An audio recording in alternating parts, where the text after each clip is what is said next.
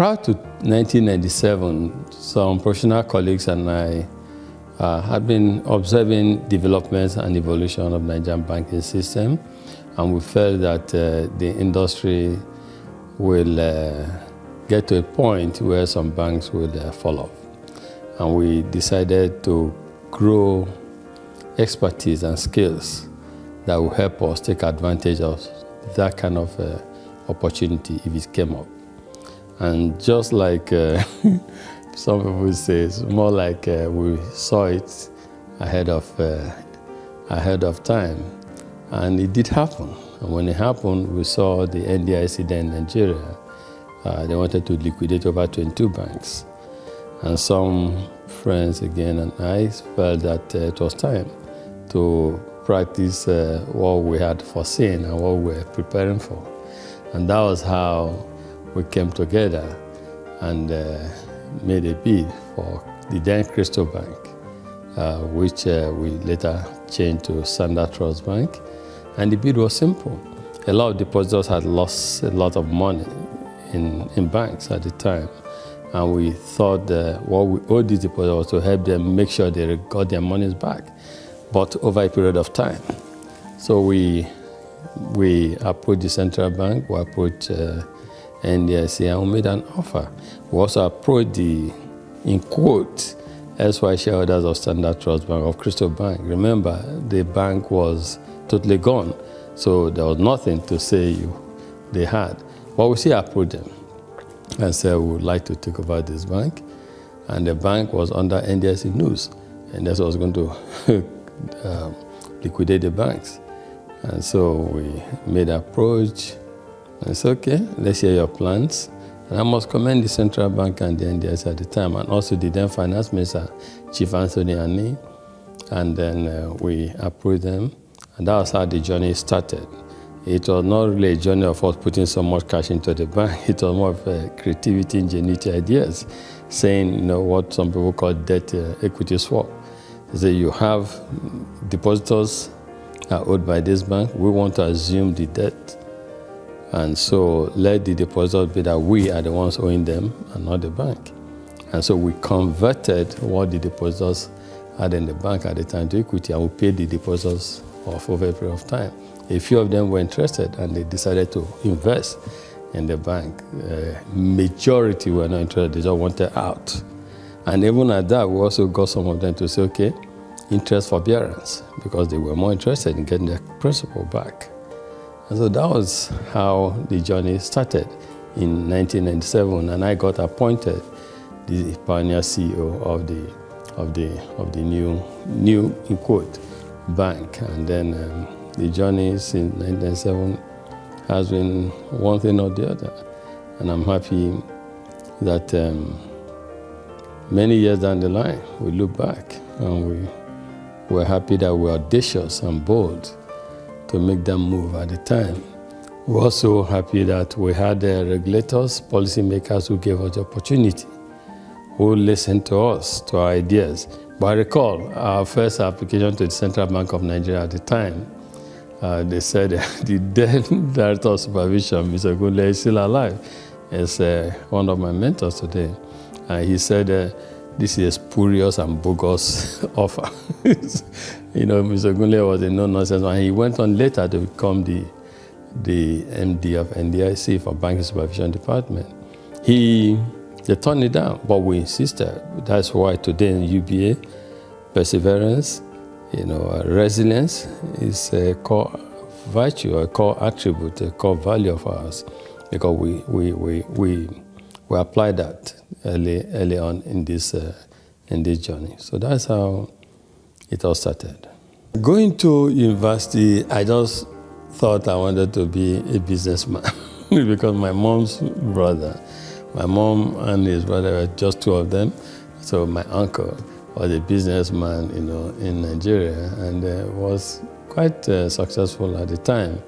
And I was influenced. I thought he was very rich, and also I wanted to be a businessman, but not knowing whether, just a businessman, you know what I mean? Because he was described then as a businessman. And but in the university, that was why I read economics, you know, just to see. But in university, I got more enlightened because I knew more how things operated. And the first degree, I was saying, I just wanted a good job that would give me the start. But when I came to do my master's at Unilag, being in urban or Unilag, a lot happening at the time. And that was the era of new generation banks, a lot happening. Our friends, in banking, our friends, some got jobs in some banks. And so that was all of us who were doing masters at the time. I did masters in economics. Who were doing masters at the time, we just became interested and fascinated. We were interested in working in a bank. New generation bank, not old generation bank, not. And so that was how it all started. And we started applying for jobs in our banks. And I got, yes, at the master's level, it was clear I wanted to work in a bank. And yes, that was how it started. As in then, Santana was a posh car. So they oppressed us in school, I must say. And then we too wanted to become the big boys in future with the brochures, suspenders, white shirt, dark suits, etc. And so whilst working at the bank where I started, I had a very rapid career progression growth. Within 12 months, I was appointed after postgraduate school. I was appointed a branch manager. And so that gave me the opportunity. As a branch manager then, you were a mini CEO. And so I learned very quickly at a very early, I was 26, 27 then. I learned quite a lot. And then that was how we started looking at the banking sector, some friends and I. This sector was growing at a very fast pace, and we didn't think the manpower was there to support the growth of the sector, and that there will be crisis in future. And so let's position ourselves to take advantage of the crisis, and which is what later happened.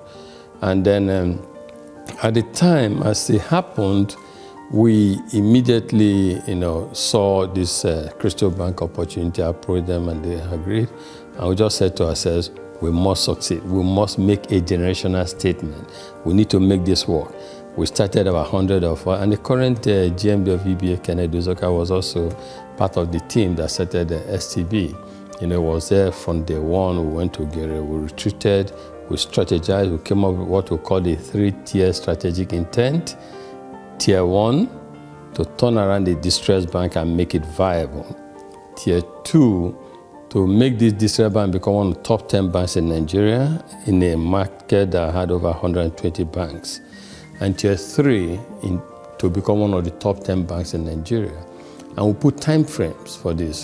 First one time frame was 3 years, 0 to 3. The second one was about to 7 years, and the third one was 7 to 10 years. That 10 years, year 10, we want to be one of the top 3 banks in Nigeria.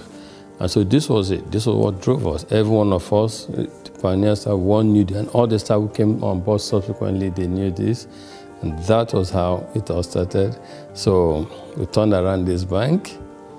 That gave us, put spring on our souls, and we were ready to bounce more because we saw the first intent had been accomplished. Then second intent to become the top 5, 10 banks, we became one of the top 5 banks. Standard Trust Bank then, it was more the top 3 banks, UBA, First Bank, Union Bank, Zenith, Guaranteed. In fact, Standard Trust was 5th before even others. And then we said, okay, so this is achievable. Then let's re-strategize for the 3rd-tier goal, which was to become one of the top 3 banks. And that was how, from ashes of Crystal Bank to Standard Trust Bank, from Standard Trust Bank to United Bank for Africa. Before year 10, this is our 3rd-tier strategic intent, which was to become one of the top 3 banks in the country. We achieved that. We achieved that through the combination of Standard Trust Bank and United Bank for Africa, combination, equity combination, human capital combination, so everything together, and then we created today's UBA. It was quite an interesting and exciting moment for all of us who felt completely accomplished, because recall, when we started, it was a mission to show that this generation of Nigerians and of Africans can make a difference. And that was how it all started. And when we got to United Bank for Africa, the merger was tough, integrating the big old 70-year-old bank with the young Standard Trust Bank, bringing them together and making sure that we retain the agility of Standard Trust Bank in a big institution like UBA. It was not easy, but we thank God for everyone who was on board and were able to make it happen. And having accomplished our 30th strategic intent, the next thing was, what next? And we said we wanted to become the Pan-African Bank. And so from, again, ashes of Crystal Bank, Standard Trust Bank, United Bank for Africa, where we had become the largest financial services group in Nigeria at the time, so through the merger that we orchestrated, which again was the largest financial services combination or merger in sub-Saharan Africa at the time and to date in terms of size. And so in 2005, when this happened, we re-strategized again. At the time, we worked with McKinsey. First time we worked on our own, now we work with McKinsey. And said, how do we become the leading financial services group in Africa? And so we came up again with our 3-tier strategic intent for the new UBA. Tier 1 being solidifying our leadership in Nigeria, Tier 2 becoming a Pan-African bank, and Tier 3 having global presence in key financial centers of the world. Again, we put time frames to it. In 2007, we branched out Ghana, Cameroon, I think, and other countries. Today, I'm happy to say that UBA operates in 20 countries in Africa, Nigeria plus 19 others, from zero at merger of 2005. So that intent of growing Pan-African Bank, we have one on course. Are we the leading Pan-African bank yet? Not immediately, but we are one of the top 3 in Africa at this time. And then in the global arena, UBA is by far #1 African bank, all of Africa. African bank, we are the only African bank that operates in the United States of America with a deposit-taking license, all of US. We have UBA UK, we have UBA in Paris, our rep office, and just recently we got our proven principle to operate in Dubai.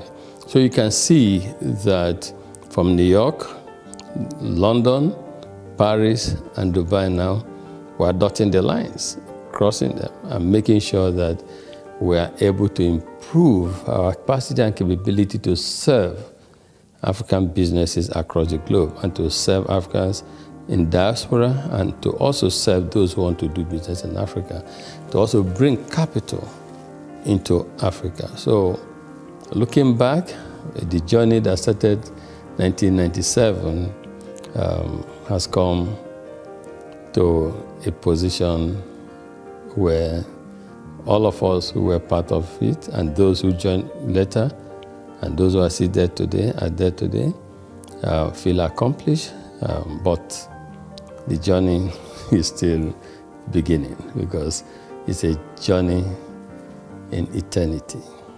The merger of Standard Trust Bank and United Bank for Africa was quite a significant one in so many ways.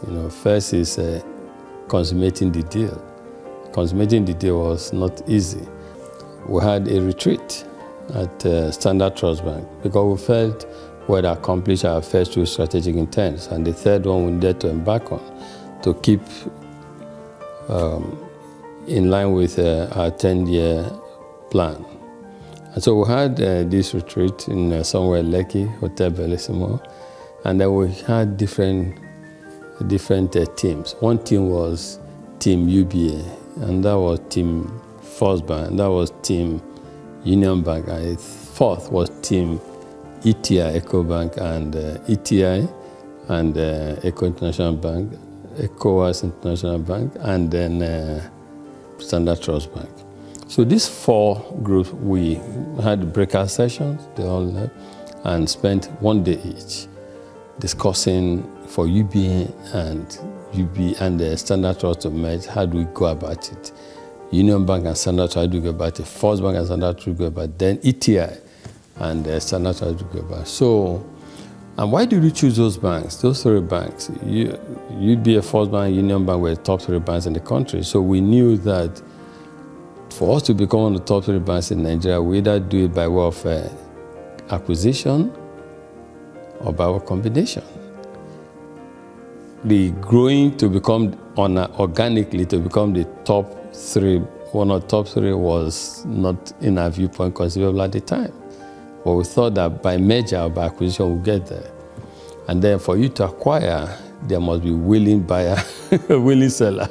And also we didn't know if this would come. So we decided, which is what I say to people, it's always good to be clear about your purpose, your destination, your mission, what you want to achieve. It's even better if you put time frame to it. But it's fantastic when you're able to execute it.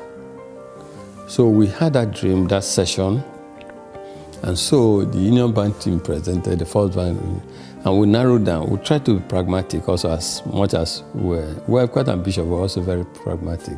So we said no, that the chances of a combination with First Bank would be very unlikely because of the ownership structure of First Bank. We said UBA we could explore. Union Bank we thought was most feasible in the circumstance. And then for ETI, we said, ABSA was becoming excited about the rest of Africa, about West Africa. And ABSA had approached us to see if ETI, ABSA, and Standard Trust Bank could merge. And they offered that they would like me to be the CEO. And they arranged for me to meet with the group CEO of Barclays at the time, because Barclays had acquired a significant interest in ABSA. So we put that also on the table. But, for us, it was important that we were able to orchestrate and execute our strategic plan. We didn't think that European Bank would understand the African opportunities. And we're right who made that decision, because they put all kinds of offer on the table. So you should be very happy to be part of a Barclays Bank. I said, but we felt also audacious as we were at the time that was also from growing a Barclays Bank out of Africa. And so, but nonetheless, that was one of our four options. And so we looked at these four options and thought that the most viable of the four were UBA and Union Bank. And the next thing was execution. How do we go about it? And so from that meeting, I sent a message to the then GMD of Union Bank, Gordon Obo, that I would like to have lunch with him. And in the course of the week, we agreed a date for lunch at the Ikoyi Club, etc. And I sent a message as we were leaving the session. This is a session that started like on Thursday, ended on Sunday. And so we were leaving, so I sent a mail to the then Kim Belosage, one of the significant shareholders of UBA.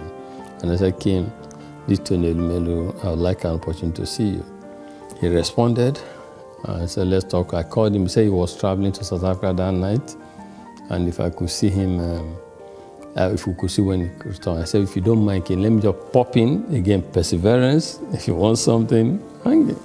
But I said, if I could pop in to see you briefly before your trip, and then when you come back from South Africa, we can have an elaborate meeting. He was gracious enough to agree. He granted me the order. I drove straight to his house. Same day we ended the retreat.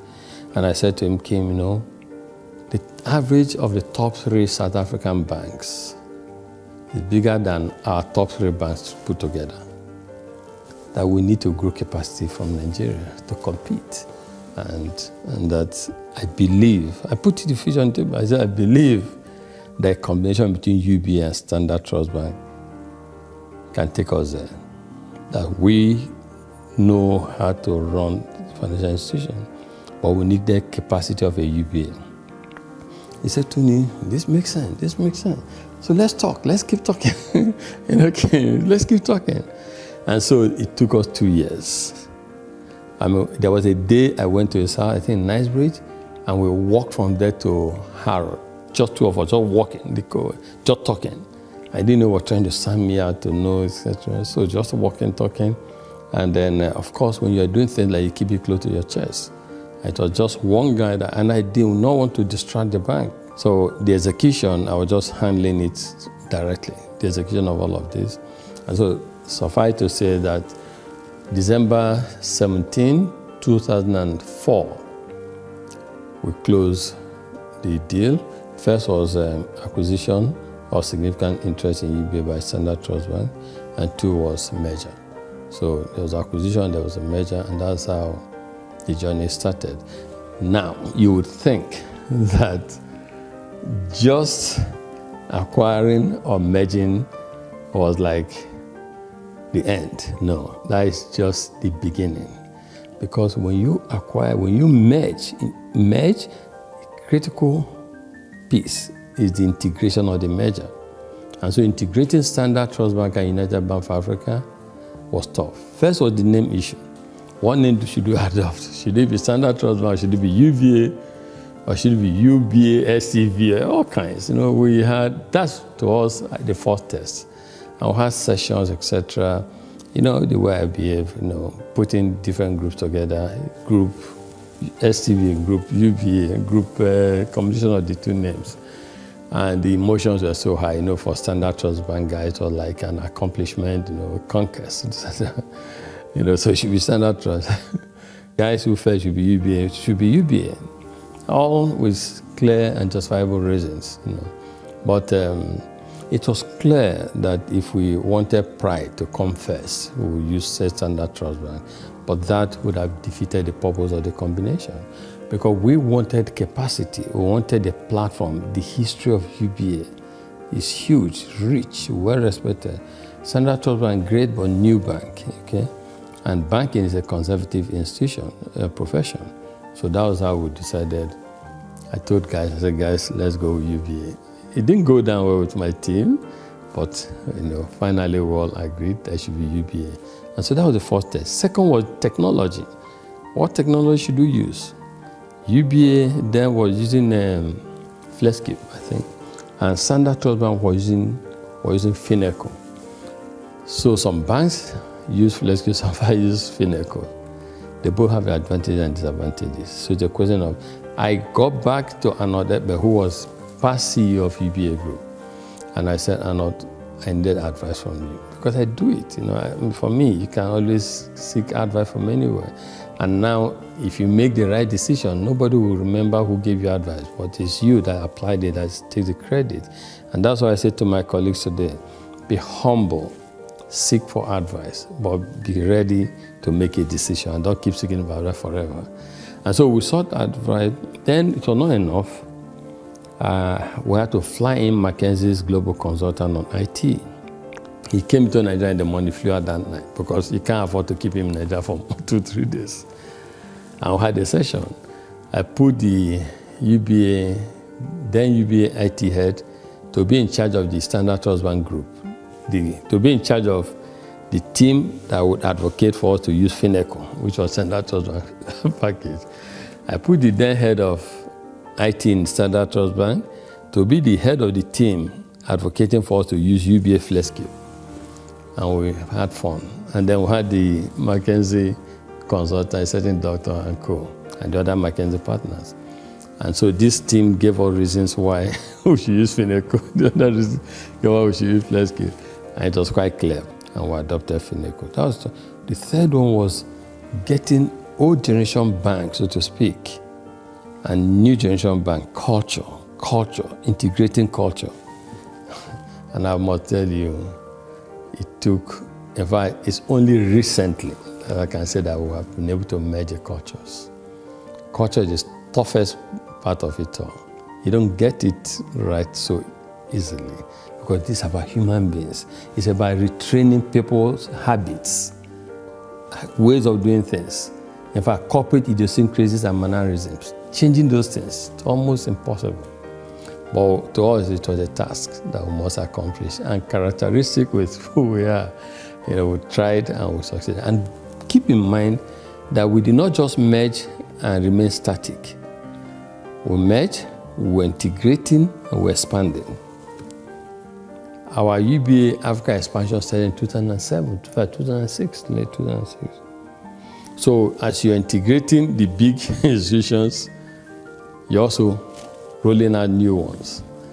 And we acquired the bank, the biggest bank in Burkina Faso. We acquired the third biggest bank in Benin Republic. And we're moving in that fashion. It was not easy. And that, you see my gray hair? That was when my gray hair started. My elder brother, who is 7 years older than me, doesn't have gray hair. Well, I have gray hair. That is part of what we got from the combination of STB, UBA. So in a nutshell, I would say, looking back, the journey that started in 1997, I'm happy we embarked on that journey. It has a toll on us.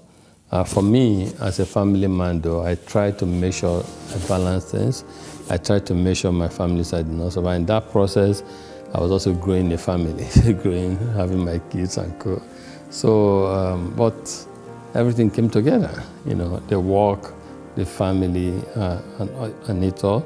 And I recall then, like Kennedy, the CEO, who was there from the onset to date, and that's why we were all looking. We knew it was a matter of time for him to become the CEO of UBA because he's seen it all from start, and that's also why we believe that he has all it takes to take UBA to the next destination, because he's been part of everything we have done.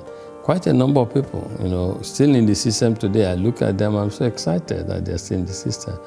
You look at Kaide Shola he was there. He defected, as I say it briefly. He came back. Oliver Lauba, Muyiwa Akinyemi. These are great pioneers, and so many of our ladies who are bankers today in the bank. You see people who have done 20 years, 25 years in the system from Standard Trust Bank, from the old UBA, people like Mikey Loba and co. I mean, it's exciting seeing all these people around, seeing that we're all still together, and we look forward. I look forward to even second generation of these STB people, second generation of the STB UBA people, third generation and co running UBA, because that's what is exciting. Mike Osuji, who works with me, Harold, all these guys who've all been in trenches together, we all started together, and I'm happy that they're still very much around.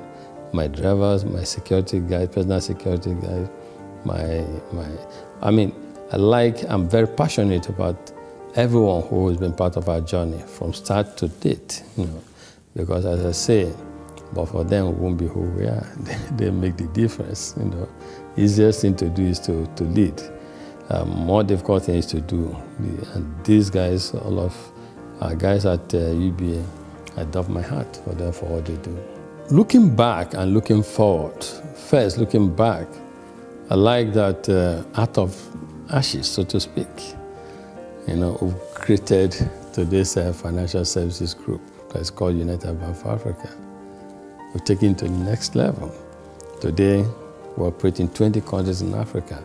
That dream of creating a Pan-African bank, that dream of helping to intermediate, and that dream of helping to support the industrialization of Africa through the financial services play, that dream of helping to orchestrate and improve payments across Africa, that dream of helping to support our small and medium-scale enterprises, and most importantly, that dream of integrating Africa through our people.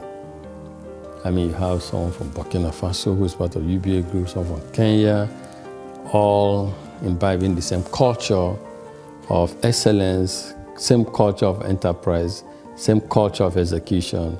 That's what we need in Africa. So I look back and I say, we've done well in this area. But for me, it's good to celebrate the past, but more importantly, it's the future. Because today's UBA, we didn't start it. People handed it over to us. We must hand over a stronger UBA to others. So I look forward, to the future where UBA 1 will help further than we have ever done to support Africa in the area of industrialization, support Africa in the area of infrastructure, massive deployment of infrastructure on the continent, helping to further simplify payments, helping to create jobs directly through the employment UBA provides others, but more importantly, indirectly, through the support for small and medium-scale enterprises who will help to create the jobs that we're in their need of in Africa, to power people out of poverty.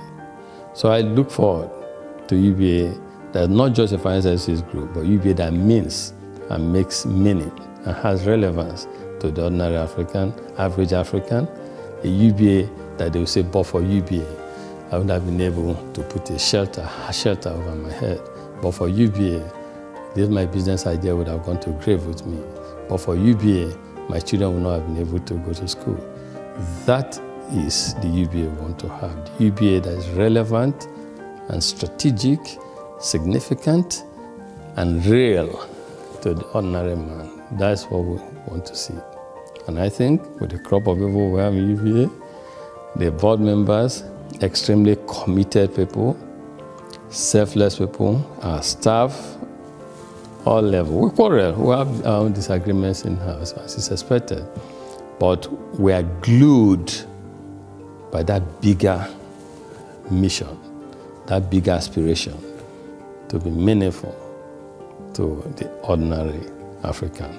Unless and until we accomplish that, we will not go to sleep.